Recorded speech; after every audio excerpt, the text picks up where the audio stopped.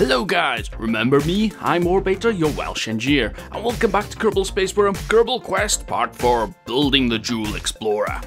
But first off, before we go and do that, now if you remember in the last episode, or if any of you watched the last episode, we had this, the Jool station. I had problems getting anything docked to the Jool space station because we had run out of fuel as we were getting there, and that was because I put everything in high orbit. And if any of you know anything about Kerbal Space Program, you know that if you put anything in low, closer to a planet, you can make use of the all-birth effect.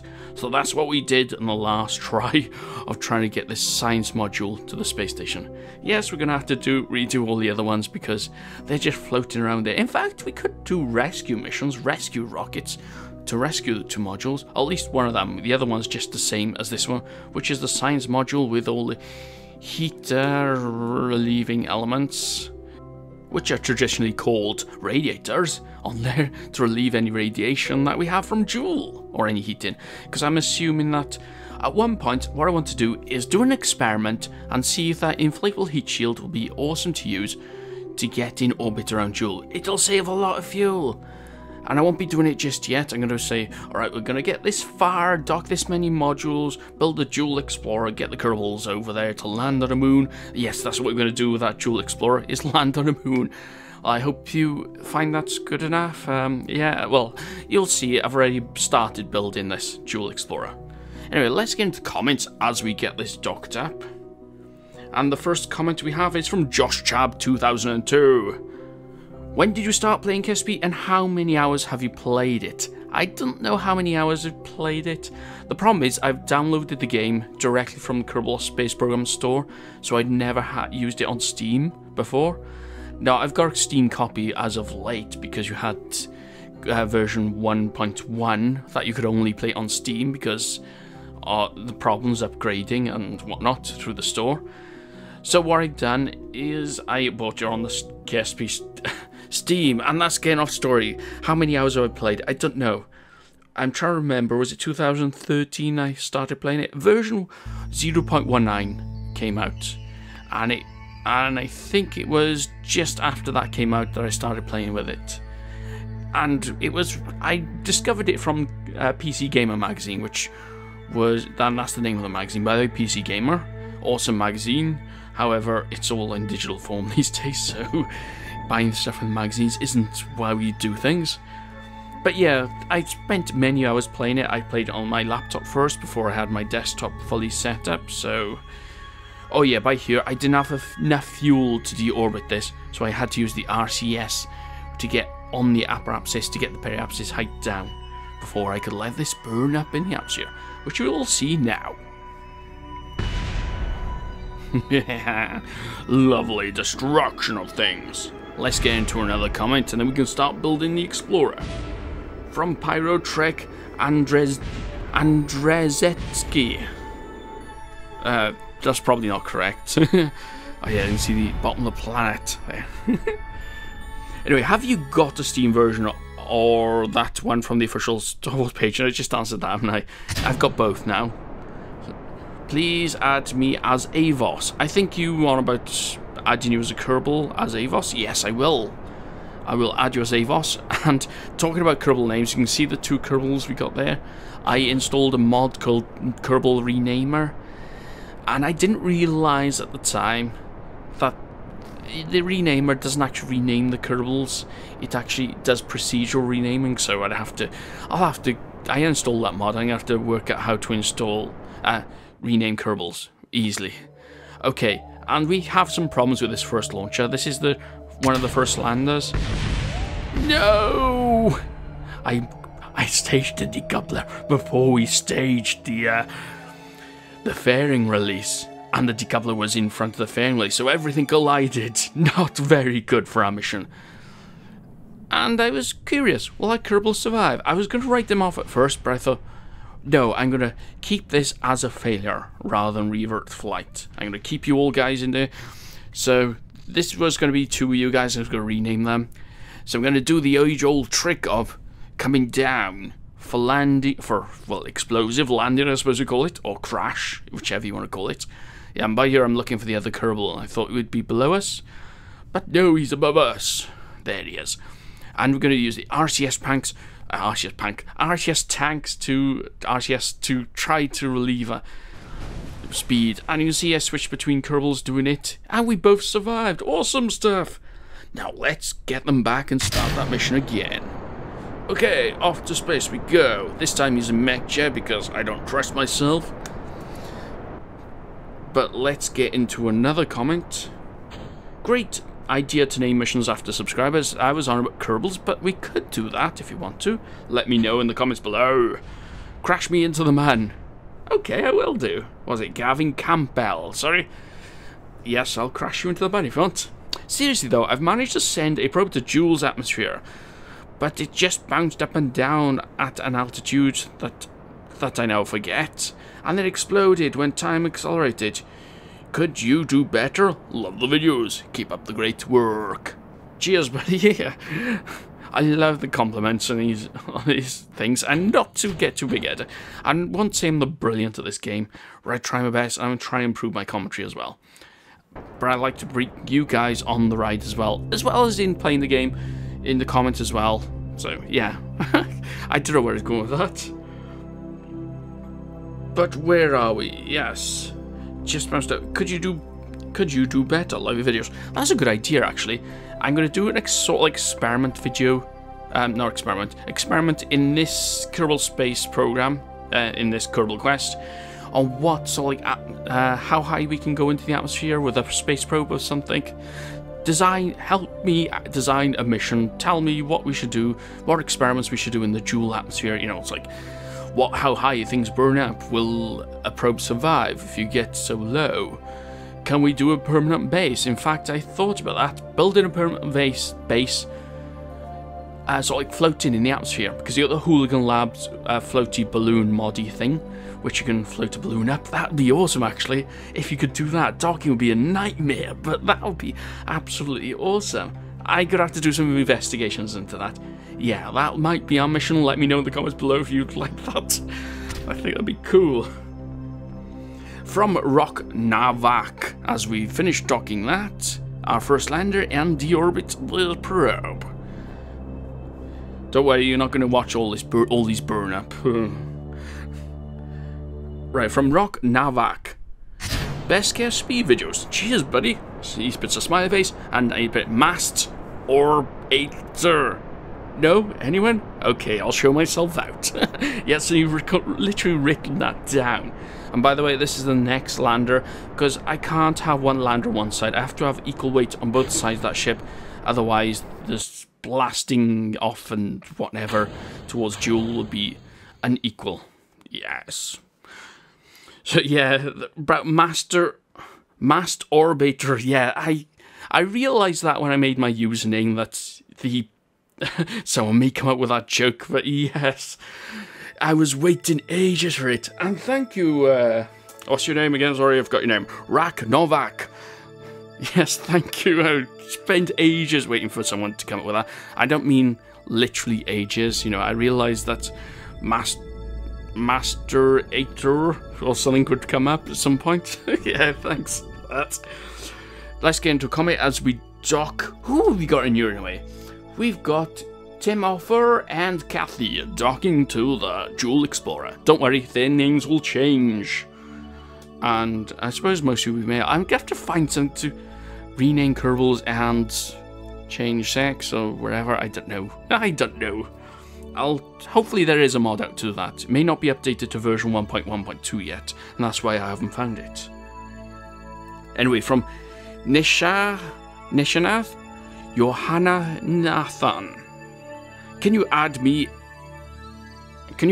My name is Nishanath. Yes, talking about Kerbal names, I will be adding your name, so don't worry once I get round to do it. I thought a Kerbal rename would do it. I had to do it on camera in this episode, but obviously I found out things weren't to the working. Renamed the Kerbals to thing, and I thought about going into the files to rename Kerbals after you, so you'd automatically be generated.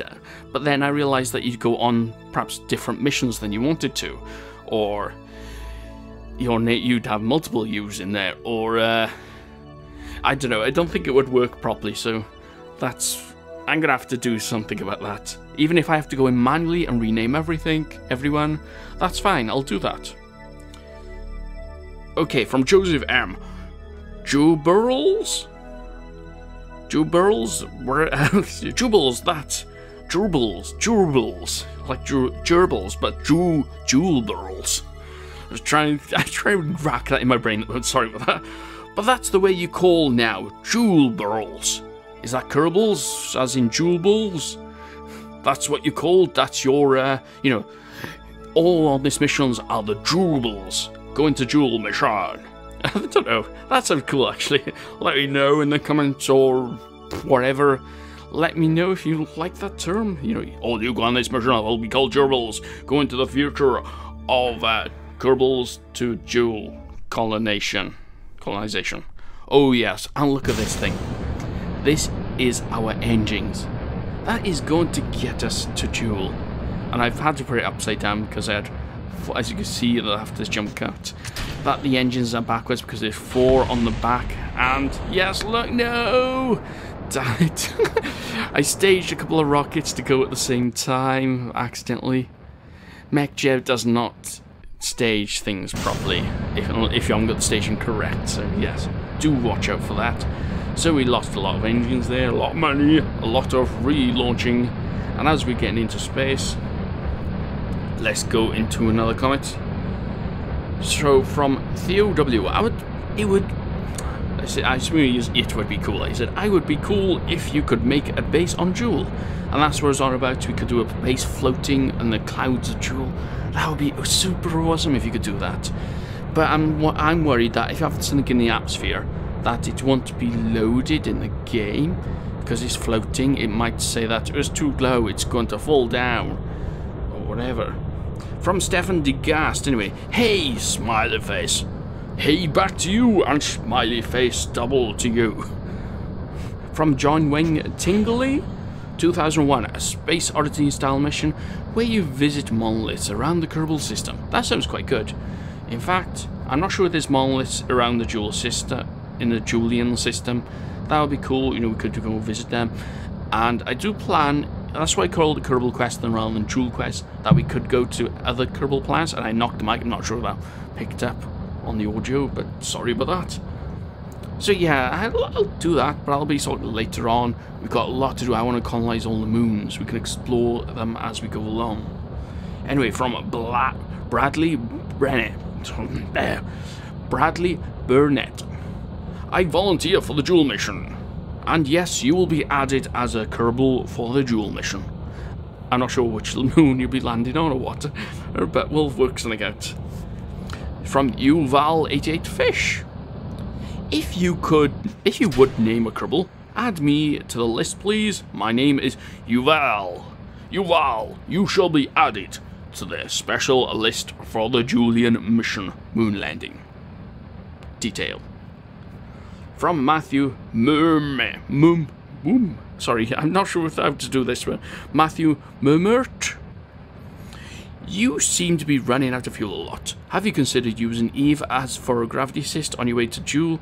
I'd love to see what you could do a tutorial on that sometime. I'd love to see a tutorial on that at some time because I always mess up a map. And in fact, I'd done sort of like a trial of it, not on camera, on video. I was planning on having a look. And it's hard. You have to have Eve in the right place, and then you have to be able to get to Jool from Eve in the right time. But what I was trying to do is gravity assists where you'd have less, you know, like NASA does it. They don't hardly do much fuel burning after the gravity assists and all that. So I found that quite hard to do. I planned to go so like past Eve, then past Duna, and then on to Jool or something like that. That did not work. Oh yes, and I staged by here. Prematurely staging. Because I wanted that last stage to deorbit. Yes, that did not work out well. Look, we're rotating. I thought, bugger it, we'll see if we can get this into orbit. Trying to keep control of this and trying to keep yourself in orbit. Well, it wasn't too hard. Staying in orbit wasn't too bad. We just had to wait for the fuel to run out on the large engines. Needless to say that we do get into orbit. Anyway, as we are trying to swing, there you go, yes. we're in orbit as well. And by here, you can see we come into problems. Tried to disable after getting a rendezvous with a spaceship thing. Staging didn't work. No, I tried the staging, decoupling the node on the... We're just swinging out of control. The RTS, the SAS was... No! We lost the engines. That's not good. Oh well. Yeah, that was when I switched ships. I thought perhaps if I switched to the other ship, I could sort of like swing that out of the way and destroy the coupling that was holding it all together. The space tape, I think it was that. That's the problem. And yeah, we lost it. But I found it. But it's got no docking port, damn it. And there's no way of attaching a docking port. Anyway, let's go to some comments. From David Mason. I find it mind-blowing that we can send things into space and send things to exact position. It's like trying to find a grain of sand in all the oceans. In fact, it's probably worse than that. Smaller than that, I mean. Yeah, I launched the other mission and got to rendezvous again. But here, we're going to attach it now to the back end of the Jool Explorer 1. Yeah, it's quite hard, but NASA do it all by computation and stuff, which is how things work. It's, you know, it's amazing. Then they do corrections on the way. Correction burns, if you would like. Anyway, as I'm losing my mind and my comments because I just clicked off the page by accident.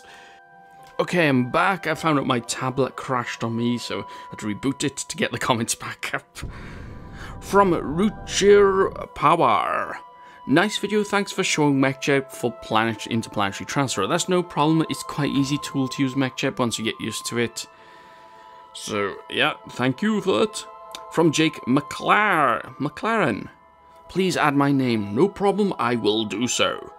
From Saksham Solanki.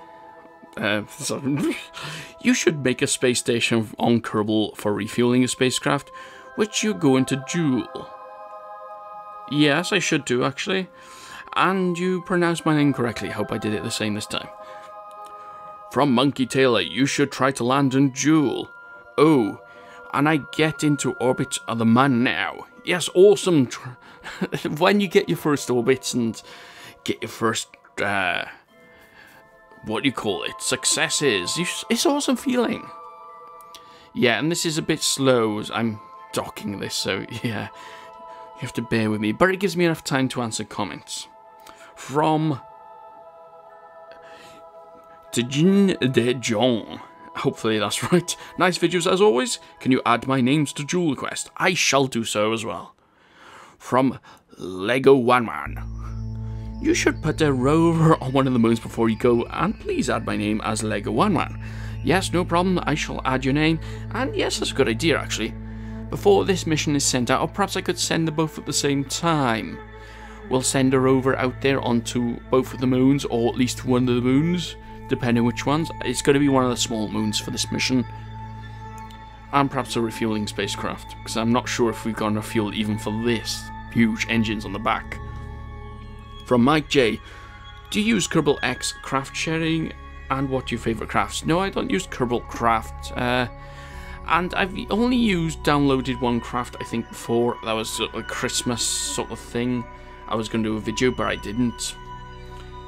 So, no, I haven't used that. I've used Cursed, in fact, to share craft, but I've stopped doing it because it's something I have to keep on. I've got work, so I can't do that all the time. From Heroquin for a task. Great videos, keep them up. Can you tell me what mods I installed? Yes, I will try to remember to put the mods in the thing, and I've told him what mods I've got.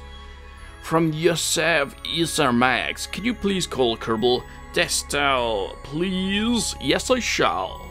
And from Blue Mage 6, you read my comment. Haha, I'm going insane now. Why only people can speed read my comments? Check that guy never does. I assume he does, he just he gets too many to answer.